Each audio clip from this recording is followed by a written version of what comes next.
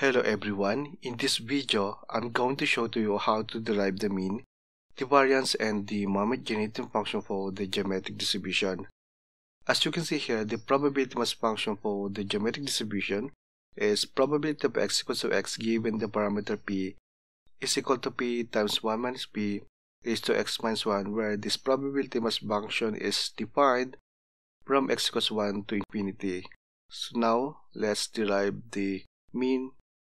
Mean is equal to expectation of x, and expectation of x is equal to summation of x times the probability mass function, which is this one.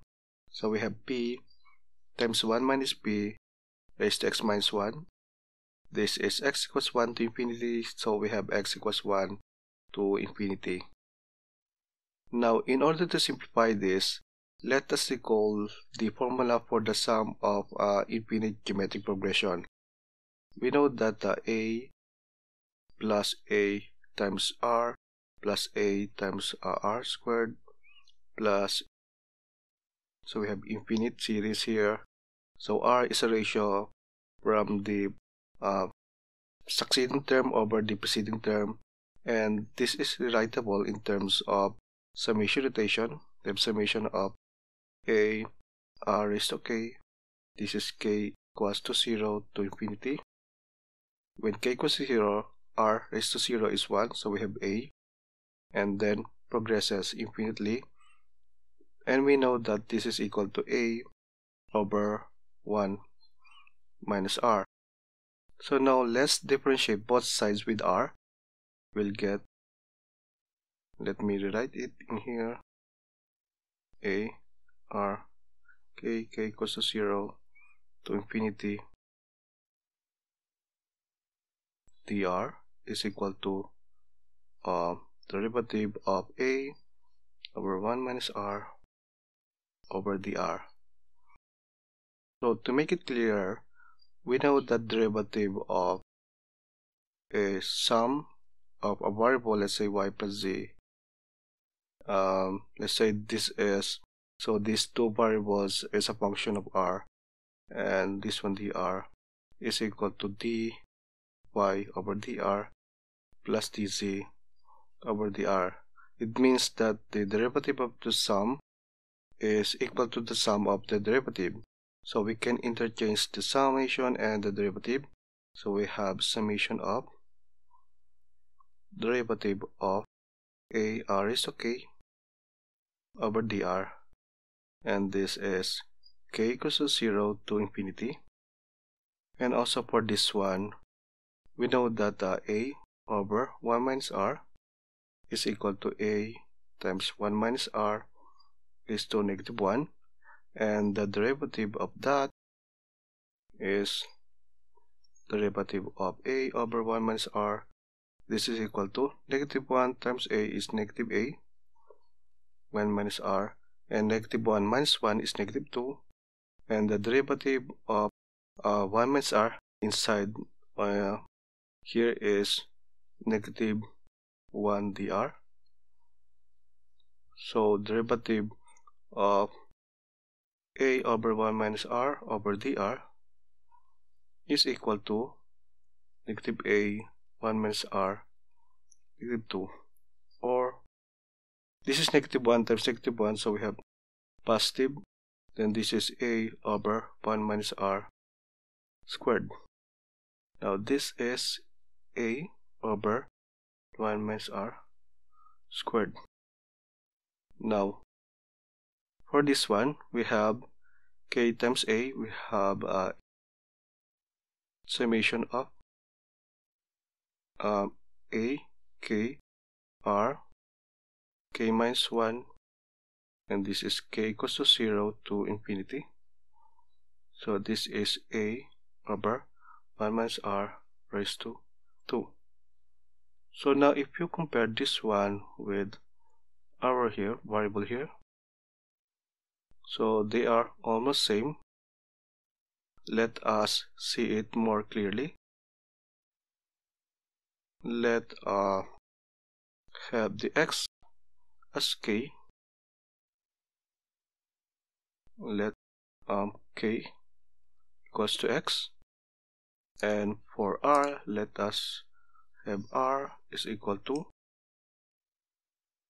1 minus p. 1 minus p, a equals to p. So we have summation of p times k is x, and r is 1 minus p, k is x minus 1, k equals to x equals to 0, then infinity, then this is equal to p over r is 1 minus p, so 1 minus p and squared. So if you compare this one and this one, they are same except this x equals 0, but when x equals 0, this whole term will become 0, so it is safe to change this one x equals 0 to x equals 1, because at x equals 0, this whole term will become 0 anyway. So if you compare this one to this one, they are same except that p and x are interchanged, but there's no problem with that, so we can have the mean for this one. So we have mean, we can now have mean, which is equal to this one, and let's simplify this as p over 1 minus p is, let me write it here, this is equal to 1 minus 1 plus p, and cancelled, we have p, so we have p squared. So our mean is equal to 1 over p. We're now ready for our derivation of our variance. Before doing that, I have provided here the results from our derivation of mean. We have mean, and we have here sum of the infinite progression. And when we differentiate both sides, we have this formula here. So now let us have the variance. Variance is equal to, originally this is expectation of x minus expectation of x, and this is squared, and we have another formula which is expectation of x squared minus square of expectation of x. Now we need a formula for our variance with the term expectation of x times x minus 1.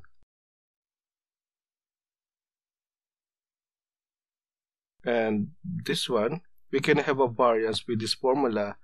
If we try to distribute x with x minus 1, we have expectation of x squared minus x, and the expectation of this one is expectation of x squared minus expectation of x.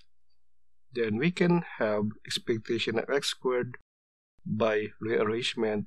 We have equal to expectation of x times x minus 1 plus, when we put this one to the left side, but here we are in the right side, we have plus expectation of x. And if we try to substitute our expectation of x squared, which is this one, in here we have variance is equal to expectation of x times x minus 1 plus expectation of x, then here minus expectation of square of expectation of x. We know expectation of x, which is our mean, and the square of expectation of x is square of our mean. Now what we're gonna do is to derive first this term. Let us have expectation of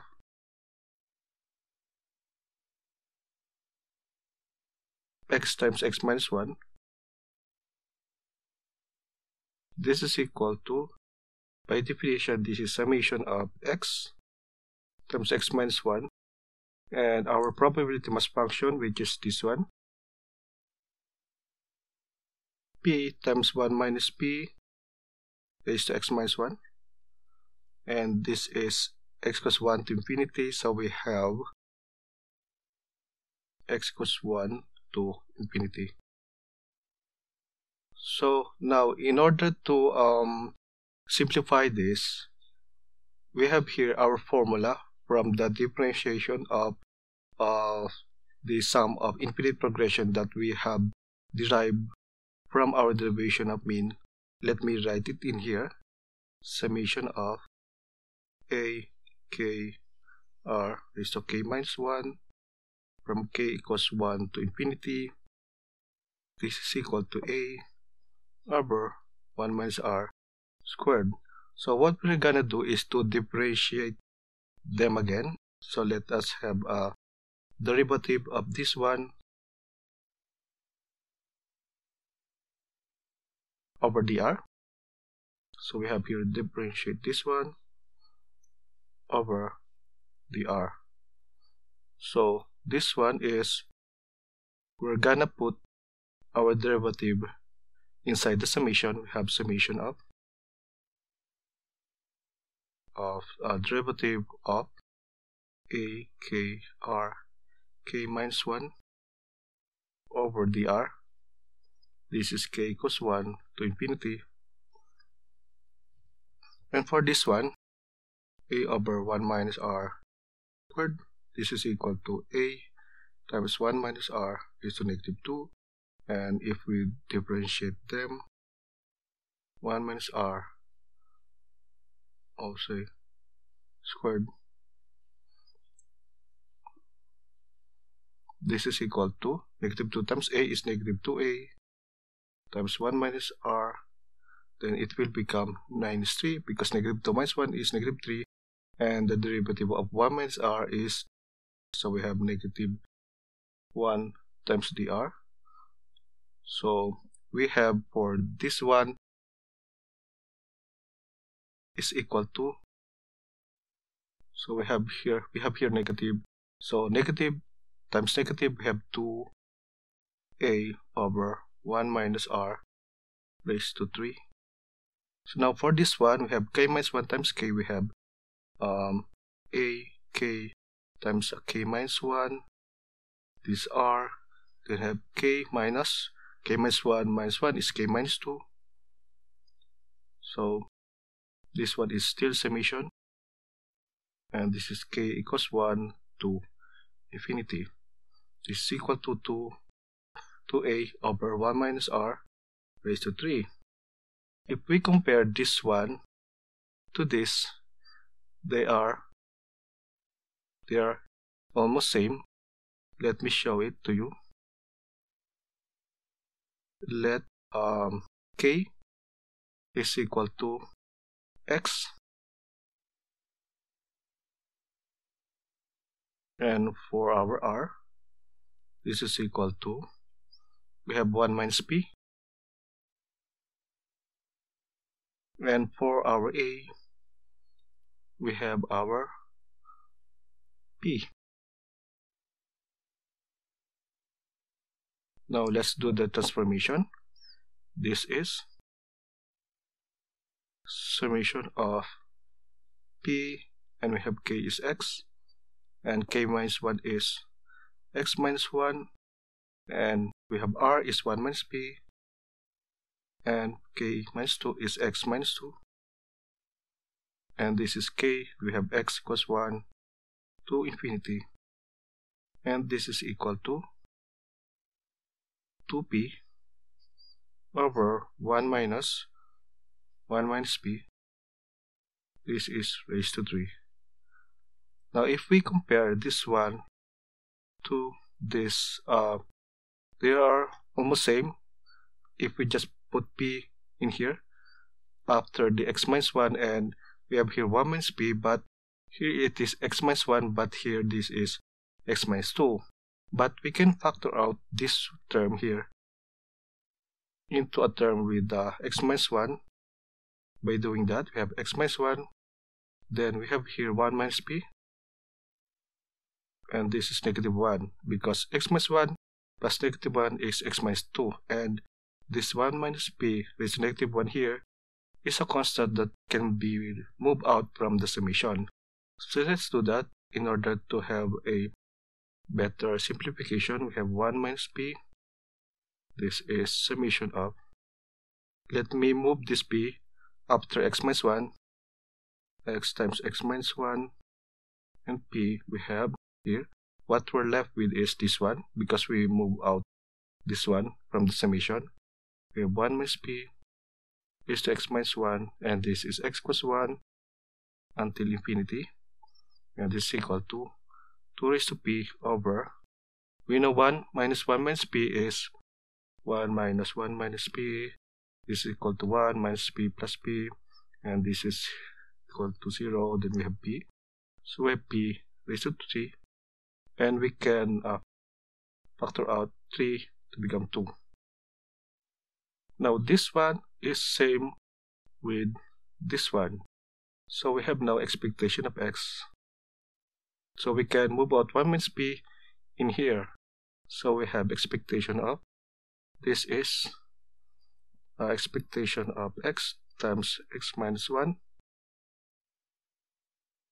based on the formula in here. Now expectation of x times x minus 1 is equal to 2 times 1 minus p over p squared. Now for our variance, so we have that formula here. Here our formula. Let me write it in here.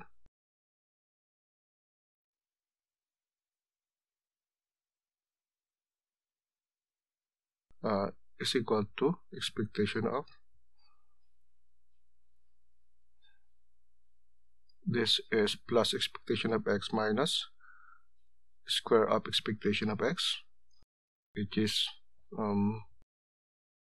this one, and we have the expectation of x times x minus 1 is equal to 2 times 1 minus p over p squared, and for the expectation of x we have our mean, which is this one, 1 over p, so we have 1 over p, and this one, square of 1 minus p is 1 over p squared.